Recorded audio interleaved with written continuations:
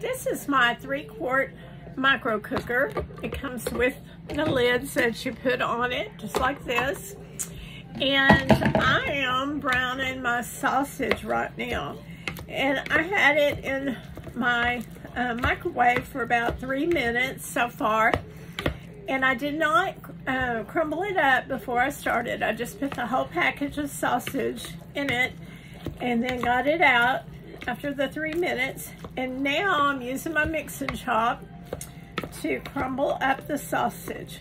Now this makes it so much easier than doing it on the stove because I can just put it in my microwave and walk off. So I'm crumbling it up, and you can tell it still needs a little bit more time in the microwave. So I am going to put my lid back on it, just like this. You can do your hamburger in this, you can do your pastas, and it has the little strainers, so you can strain off the liquid, and you don't have to then use a separate dish. So if you would like to get yours, just let me know. Thanks.